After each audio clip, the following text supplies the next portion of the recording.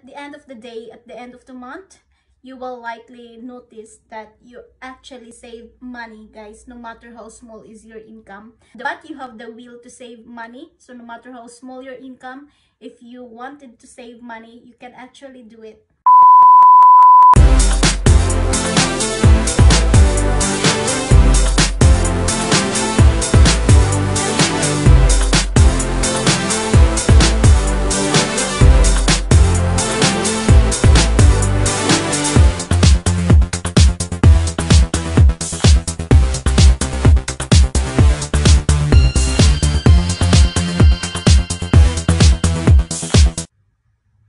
Hi everyone, this is Maris and welcome back to my channel. So for today's video, I'm going to share it to you my personal methods on how to save money. How to save money. Yes, you heard it right. So we're going to save money for the future. I know a lot of people there is struggling very hard on saving their money because maybe of some factors like they have a low income and or something in life that suddenly came to us, right? And we are no control of that. But isn't it nice to control a little bit on our spending? Guys, these methods that I'm going to share it to you is only based on my personal opinion and my personal ways on how I save my money, on how I control and manage my finances. I do respect everybody's decision on how they're going to manage their finances.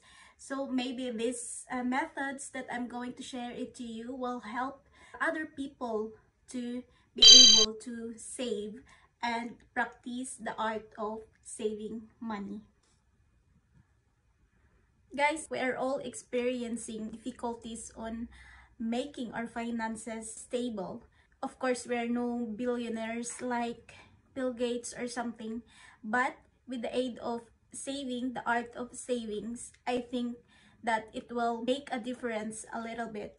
And of course, it will help us on planning and achieving our goals. So here are my tips on saving money fast. Number one method is we should eat first before we are going to the grocery stores or to shopping. So in this method, it will make us avoid buying unnecessary things or unwanted things or more food that eventually we can't even manage to eat it in a certain time and we just throw it in the trash afterwards. In that way, we can be able to save money. Number two, the 30-day rule. So what is really a 30-day rule, guys? So this rule will basically affect our psychological way of spending, our psychological habit on spending our money. So let's say, for example, that you wanted that phone very bad right now. You wanted to buy it because currently it is it's popular, it's famous. So the popularity of these things driven us to buy that phone impulsively. So we don't use our emotion, guys, to buy things that actually we can wait on buying in a very good deal. So maybe if we're applying the 30-day rule, guys, so maybe after that we are realizing that we are no longer wanting that particular thing. Guys, if you are waiting to buy something, it's more likely that you will get it cheaper on the next month or in the next period of time because for example, a phone, its price will eventually depreciate. It's only that our impulsiveness on buying things are driven because of its popularity. But if you are going to control ourselves, then in that way we can really save a lot of money. Number three, you should name your savings. Why is it that it's very important to mark our savings? Why is it so important that we should mark it according to what we are going to save it for? This is very important because let's say, for example, that you are going to save for your daughter's enrollment for the next semester. So you are going to save that money for her. But suddenly you have emergency that you needed a money. But if you are going to mark it it's something on our brain that will tell us that no, you should not take that money because that money is from your daughters, which is a very significant to you. So in this method, it's more likely that we are getting an emotional attachment to what we are going to save for, on what's the purpose of that saving. So in that way, we can save money and instead we work hard.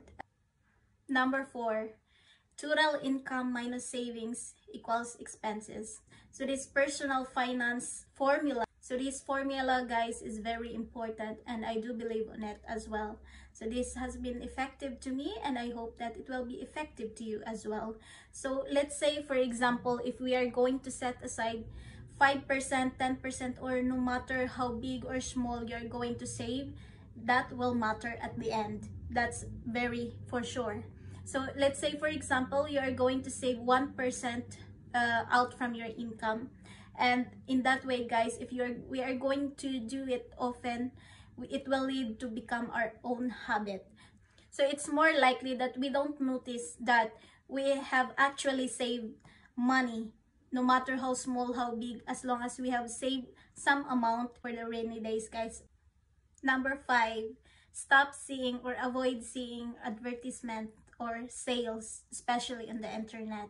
So if you are gonna save money, you should limit yourself on watching these sales, this advertisement, because it will only trigger our impulsiveness on buying. Making a list before we're going to shop or before we're going to the grocery stores. So I do it personally, guys. I make a list. I will see to it that everything that I needed for that certain period of time is on that list, to avoid myself from being going back and forth to the stores if I forget something. So in that case also, I save not only money but save a lot of time. So now we came to the last part, which is very important as well. So we should have a budget on buying our loho or our leisure time or our luxury things that we wanted. Why is that so? Because you work hard for the things that you have right now and you work hard to reach that income, to reach that goal of yours right now. So why buy loho when you are saving actually?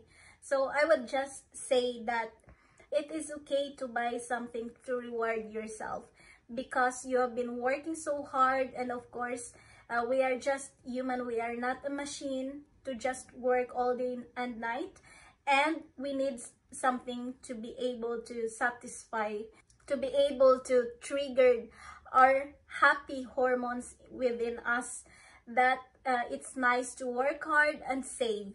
But why is it budgeting again? So what is budgeting? Why budget on something that makes you happy? Why we can't just buy it right now and enjoy right now? So I have heard a lot of people saying that yes, we don't need to save for that. If we wanted for it, just we go for it, just we buy for it. Life is too short, and I agree that life is really too short, guys.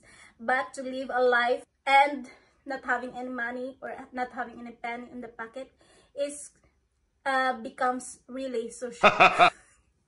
Just only my opinion. Why budgeting again? So budgeting has been always a vital rule on our personal finances, guys. It will be able us to allocate, to distribute properly our resources, guys, without any compromising or without giving us stress. This is very important that we should budget. Okay, so if you wanted that phone, you can save. That's what I'm saying earlier, that you should name your savings on what you're going to buy it for, what you're going to save it for. It's very important that when we are enjoying and satisfying ourselves, and it doesn't compromise anything, we should not spend anything higher than our total income. So it will be wrong if we are spending higher, our expenses is higher than our income. So it's very wrong, guys. This is the end of our video, and I hope that you learned something from me today. Can you please comment down below on what are your ways on saving money, and if you are doing the same like me as well. So thank you very much for paying attention and watching my video, and see you again on the next vlog. Bye.